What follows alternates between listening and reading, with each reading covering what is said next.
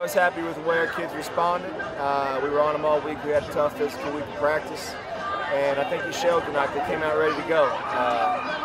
The Soto, I think we caught him a little off guard. We got after him a little bit, so I was proud of the way they played. Came out ready to go.